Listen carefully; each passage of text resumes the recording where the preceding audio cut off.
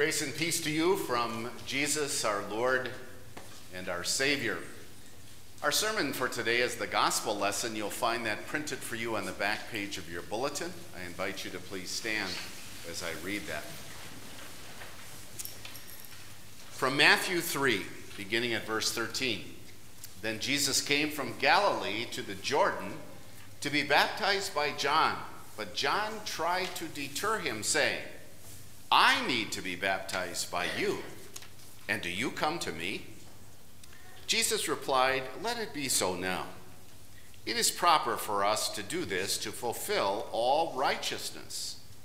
Then John consented. As soon as Jesus was baptized, he went up out of the water. At that moment, heaven was opened, and he saw the Spirit of God descending like a dove and lighting on him. And a voice from heaven said, This is my Son whom I love. With him I am well pleased.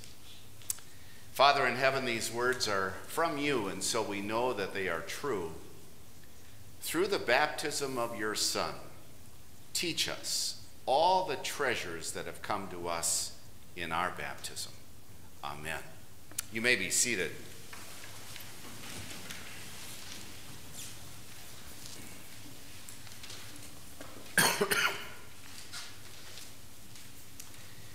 The baby Jesus has already grown up, but not without a struggle. His early childhood has been filled with turmoil, but his father has kept him safe, hidden, protected, all in keeping with his will.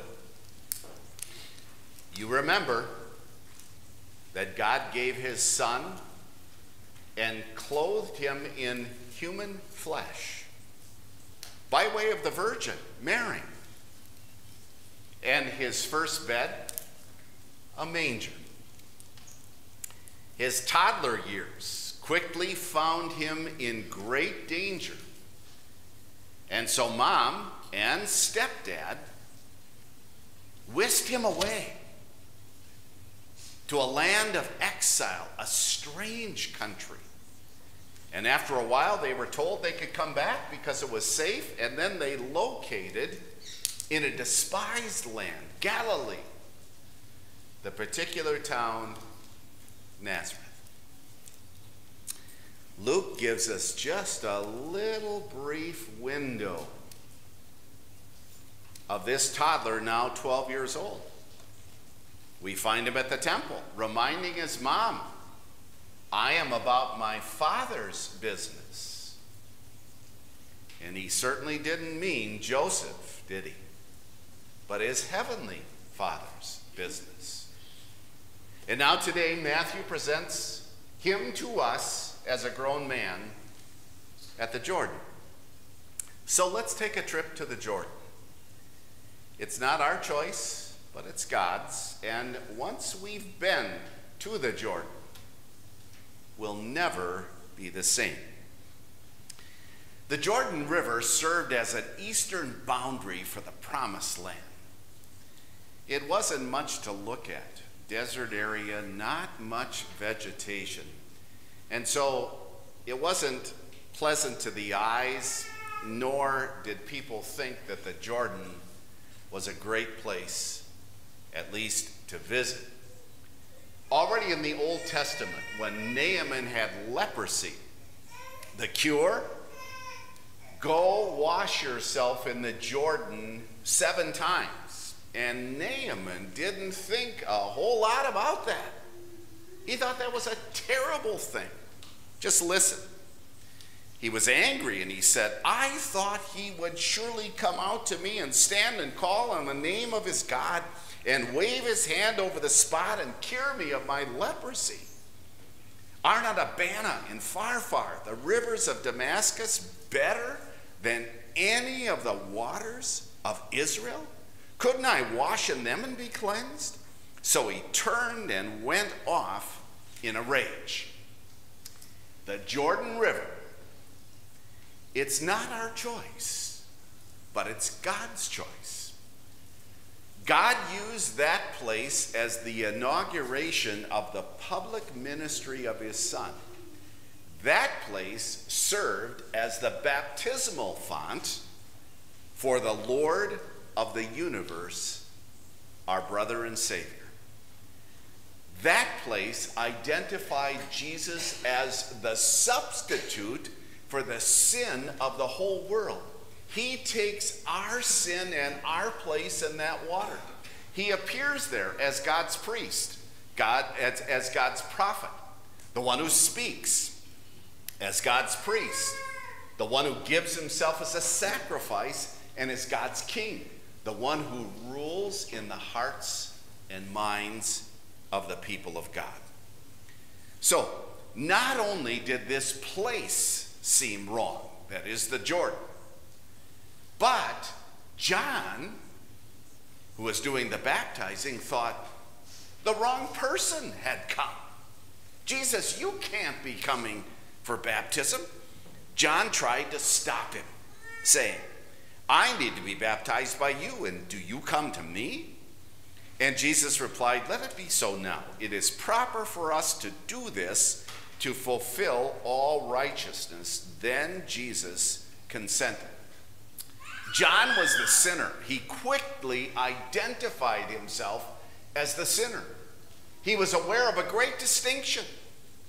Everybody who was coming to him in the wilderness by the Jordan to be baptized, they all had a common denominator. They weren't right with God. All of them were sinners. But now Jesus, who is one with God, no sin in him whatsoever, he comes and stands in line with tax collectors, farmers, fishermen, politicians, with the riff-raff of society to be baptized. The one who came to seek and to save the lost began his public ministry with the lost, right there in the Jordan.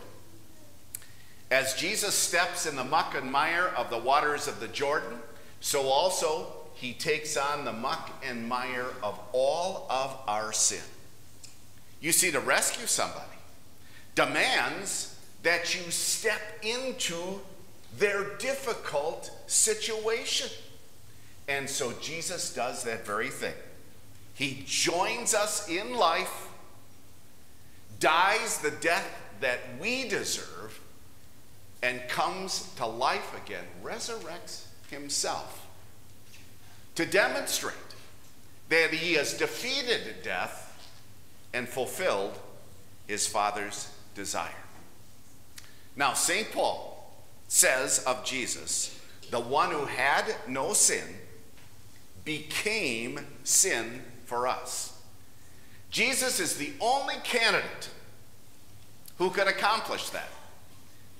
Have you ever looked at someone's job and say, I can do that? And that might be true. Or you're reading the paper and say, hey, that one suits me. This job, only Jesus, God's Son, and Mary's Son could fulfill. The one who had no sin became sin for us. Now, at the Jordan, God's choice, remember, the Father in heaven, his voice is heard concerning his Son. This is my Son whom I love. With him I am well pleased. These words of the Father connect with the words of the prophet Isaiah. You heard Pastor Weekman read those. The Father is saying his Son is that promised suffering servant who has arrived on the scene. He's God's elect, his chosen servant, the one in whom he delights, the one on whom he puts his spirit. He was going to be wounded for our transgressions. He was going to be bruised. His stripes that he would receive because of our sin, they would bring us peace. The Jordan, it's not our choice, it's God's.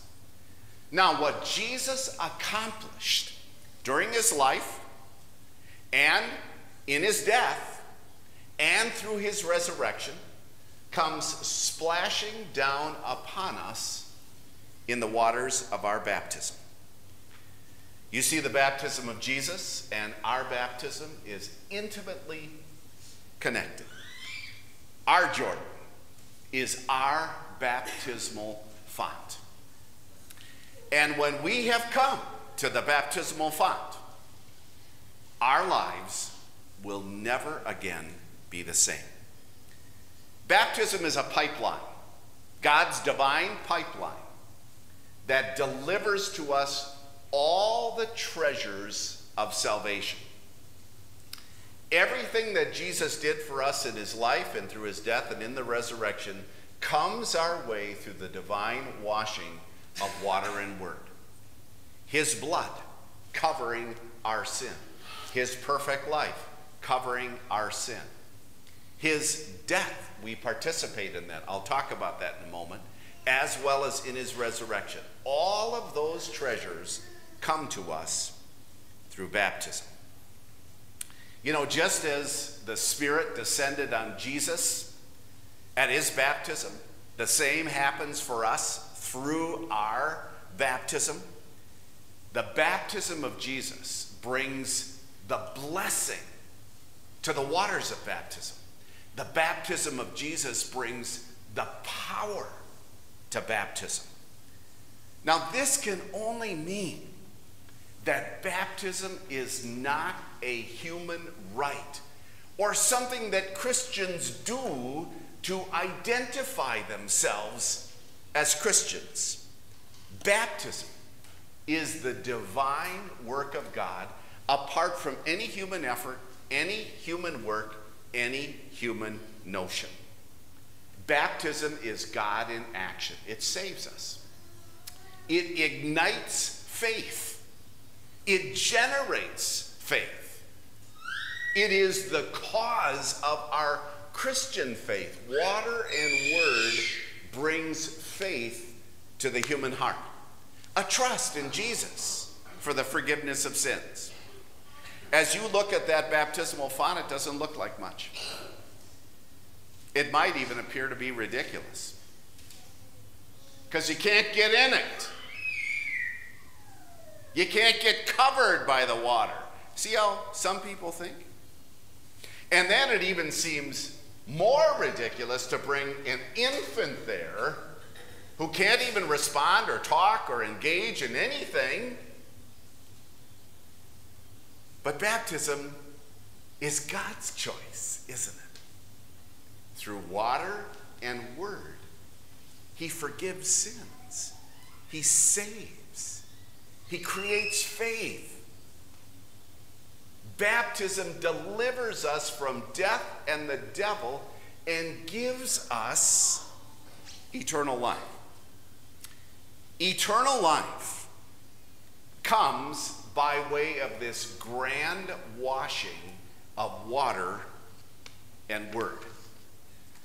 Now, death, remember, tried to swallow up the Christ. But that couldn't be, because he is God himself clothed in human flesh. And so even though he did die, he raised himself from the dead. And now, for the Christian, the baptized, death is no longer a fearful thing, but it is the entrance to life eternal. As certainly as baptism connects us to the redeeming work of Christ, so also it causes us to participate in the resurrection of Christ. Paul teaches us that we've been baptized into Christ's death, and so we also participate in his resurrection through our baptism. Once we have been to the baptismal font, our Jordan, life is never the same.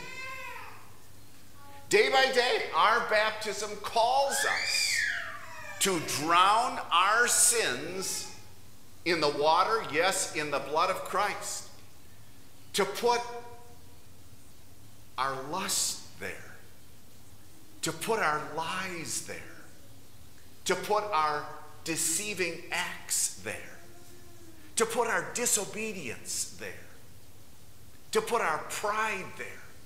You pick the sin. Jesus says, drown it in the baptismal water. Put it on Christ where it belongs. And be raised again. Resurrected in a new life. What's the catechism say? Let me read it to you.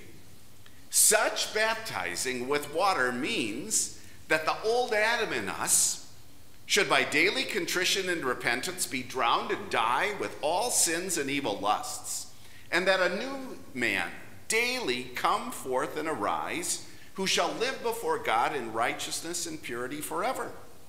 St. Paul says it, Romans 6. We're buried with Christ by baptism into death, and just as he was raised from the dead by the glory of the Father, even so we also should walk in newness of life. At the baptism of Jesus, the heavens were opened.